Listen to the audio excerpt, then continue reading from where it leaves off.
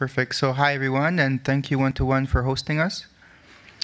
We're a West African gold producer, producing about 700,000 ounces per year this year, present in 3 countries, 2 mines in Ivory Coast, 2 in Burkina Faso, and 1 project in Mali. So before we do the usual presentation, in essence of time, I think it's a great opportunity to discuss, in fact, 2 great themes. The first one, why is it a great time to invest in gold equities? And the second, why I believe that today is a great time to get into the Endeavour story. So just 2 charts that will, just to look at where equities or where money has flown into post the gold price increasing. So I thought this chart was very interesting because it shows that between the month of June, July, August, most of the money pouring into the sector has gone into physical gold ETFs.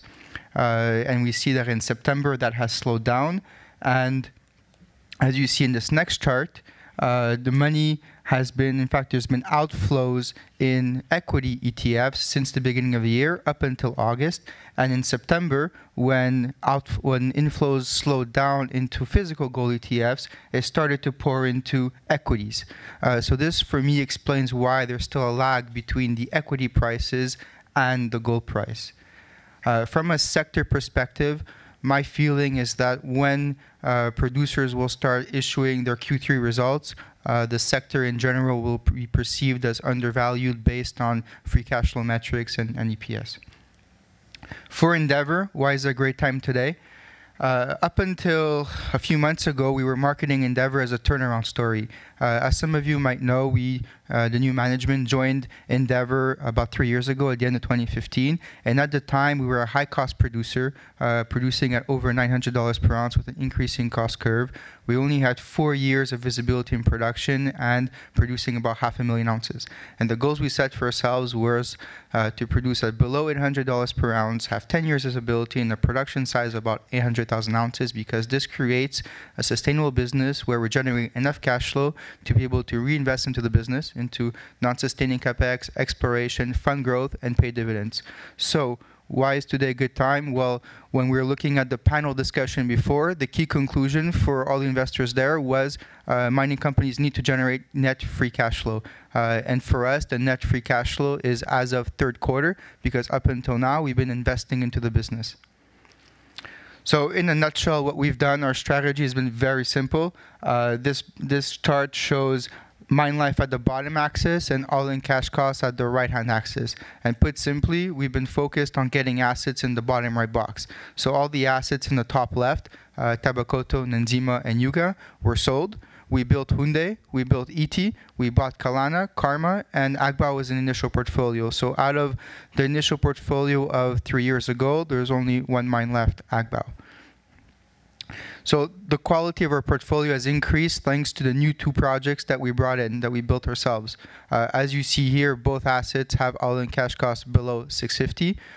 Combined, it's about 500 to 600,000 ounces of production. Both have 10 years mine life and great returns, specifically at $1,500 gold price. But even at $1,250, IRRs were over 30%. This chart shows the production profile, and obviously it includes the 3 mines that were divested and 2 mines that were built.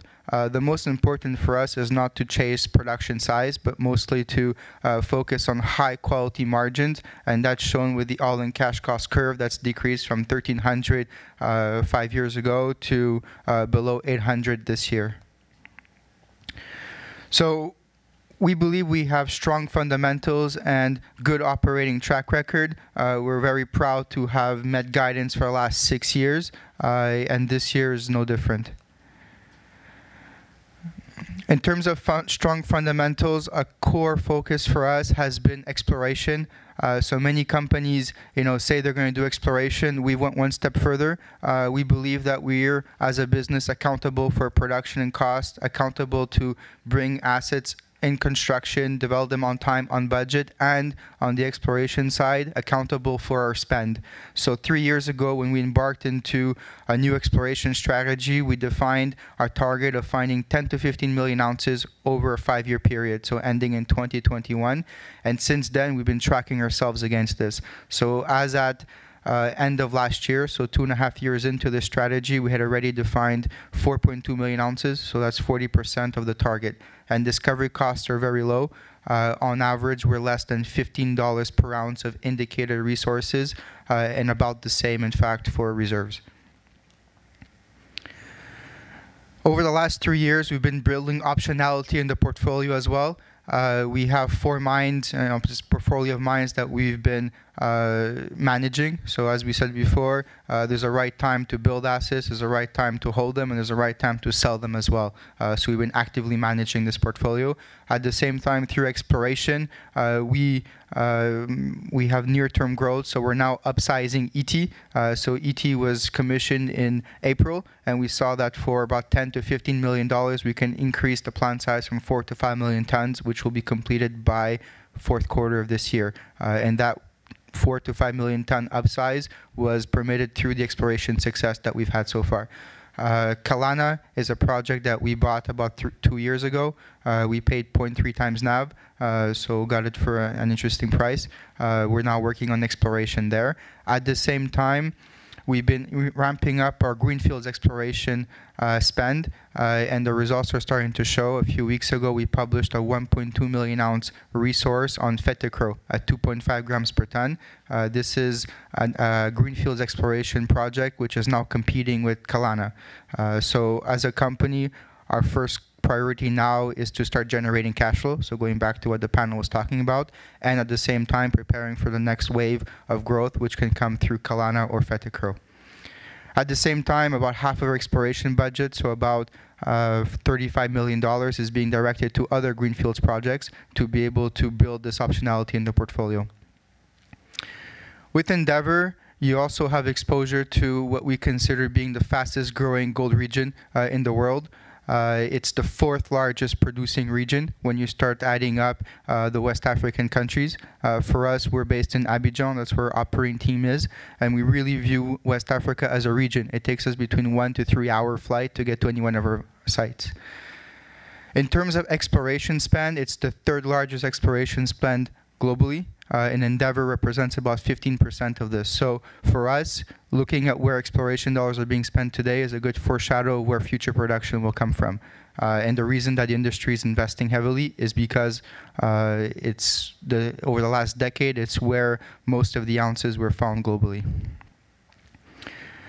Why is today a good time for Endeavour to be invested in? Because we're at that cash flow inflection point. Over the last 3 years, we've invested over $1 billion in the company to build our 2 assets and through exploration. Q2 was when we finished to build Ity. Q3 is when we expect to be net free cash flow positive for the first time in our history. So we'll now be looking at our capital allocation strategy, as I mentioned before, to have the right mix between reinvesting in the business and being able to give back to shareholders. Near-term catalysts, a lot of exploration has been done to date, and this is starting to be converted into reserves and mine life extensions. We've already published 700,000 ounces of reserves at Houndé, and we expect to publish 2 new discoveries later this year. So in gray on this chart are the additions expected to be added by year-end. So we're targeting 250,000 ounces per year, 10 years mine life at Houndé. And on Ity, on this slide, we're targeting the same. So in gray, we need to add about 500,000 ounces to achieve this target. Good news is that we've already found these ounces as they were published in June, and we'll now be converting them to reserves. So just to conclude, to recap, I think that the gold space is at a very interesting spot right now where equities are still lagging the gold price. And for Endeavour, and it's why we're marketing here today in New York, we believe that it's a great opportunity to get into our stock ahead of our Q3 and Q4 results. Thank you, everyone.